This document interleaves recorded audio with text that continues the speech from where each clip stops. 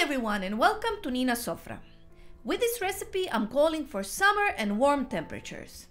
I will show you today how to make PORTOKALOPITA or Greek traditional orange phyllo cake or pie.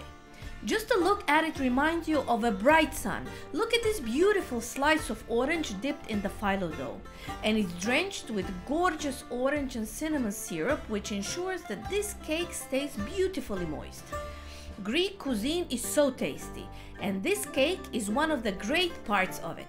This recipe you just must try. It simply melts in your mouth.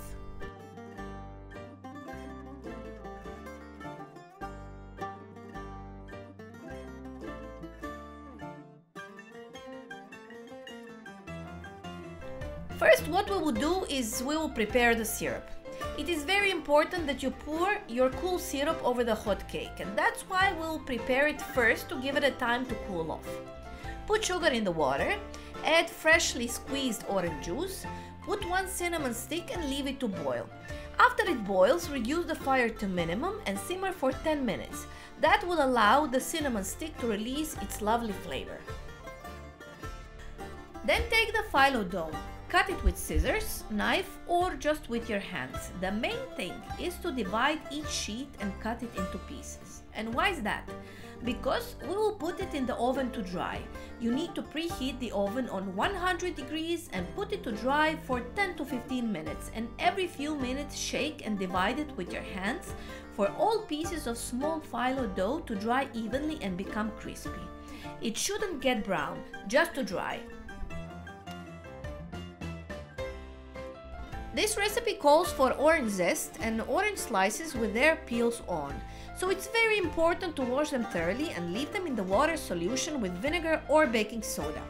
I soak them in both but separately.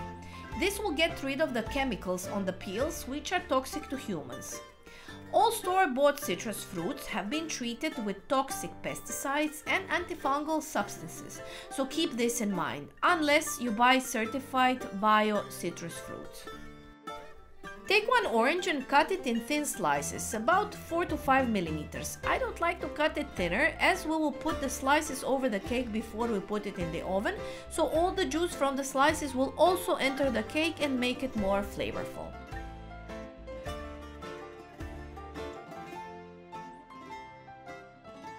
Take the phyllo dough out of the oven and rub it between your fingers to break them in smaller pieces. Here you can see how big they should be.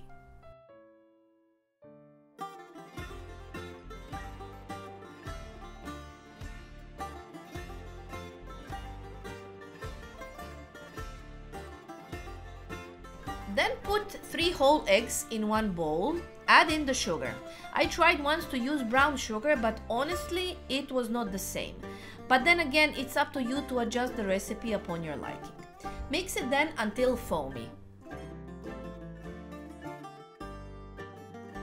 After the sugar and eggs become nicely incorporated and foamy, put inside the yogurt, oil, vanilla extract, baking powder, orange zest, and mix it all well together. Take care while grating the orange, not to grate the white part, the white rind, which is a bit bitter, which is quite unpleasant, so as soon as you see the white part, turn the orange and continue grating the orange part.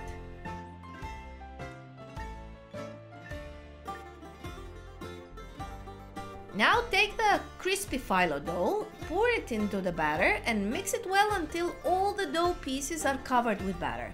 It's quite important to mix it good, as otherwise you might find inside the baked version dry pieces of phyllo dough.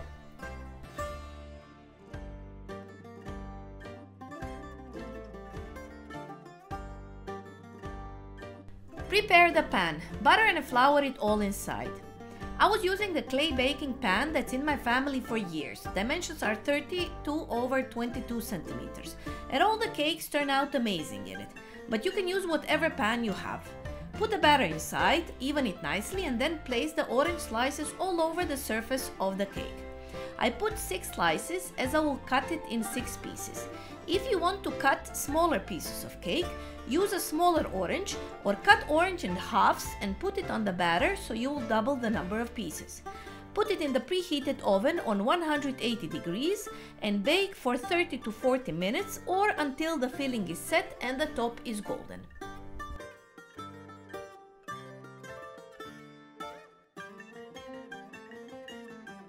The portokalopita is finished. Now take the syrup and with a ladle slowly pour the syrup over the surface. Why I'm saying slowly? Because if you pour the syrup fast and suddenly from the pot, you might damage the surface of the cake.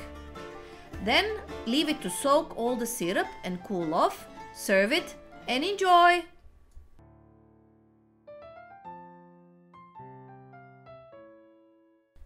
Thank you for watching my video recipe for portokalopita, and don't forget to like and subscribe and press the little bell to be notified of all my new video recipes.